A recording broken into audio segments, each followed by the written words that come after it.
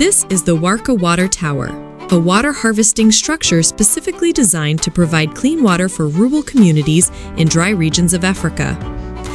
The tower is built from simple materials such as bamboo, nylon mesh, and rope.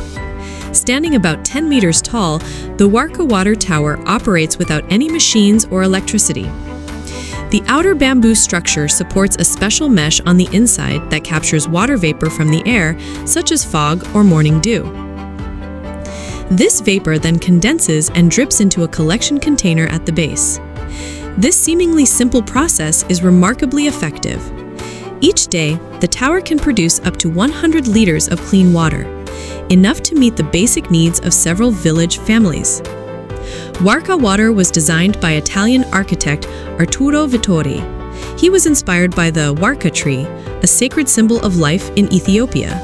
From that inspiration came a smart and sustainable solution to address the water crisis in remote areas. Now, thanks to this magical tower, villagers no longer have to walk long distances just to fetch water for their daily needs.